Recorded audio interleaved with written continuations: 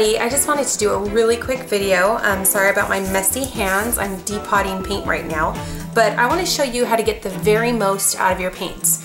As a lot of you know, once your paints get to about this state, they become difficult to use and it wastes time to try to get your brush in the little nooks and crannies. When your paints are at this point, don't just throw them away. Just put them aside. I usually keep all my paints that look like this in a box in my closet. So put them aside, get out your fresh paint and start using it. Once your fresh paint then gets to that state, go ahead and retrieve your older paint that you had been saving. And then all you do is take a knife and do this very carefully. And you can wear gloves when you do this to help keep your hands from looking like mine do.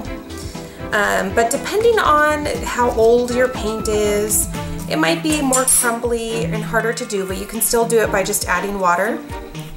So just take some of your older paint and then mush it right in the middle.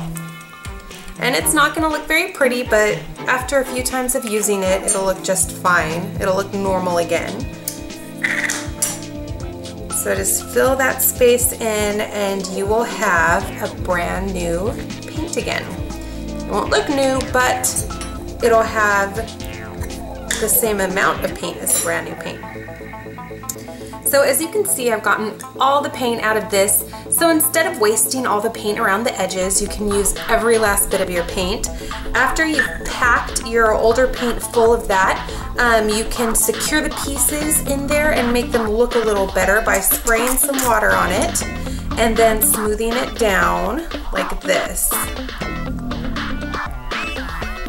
And just use firm pressure to do this.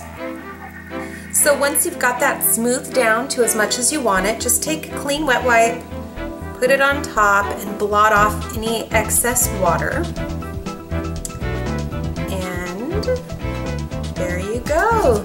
You have a like new cake and nothing is wasted. I hope that you guys liked this quick little tip video, and hopefully I'll have more like this coming out soon. Please check me out on Facebook. The link to that is below, and I will be back with you guys soon with another tutorial. Bye.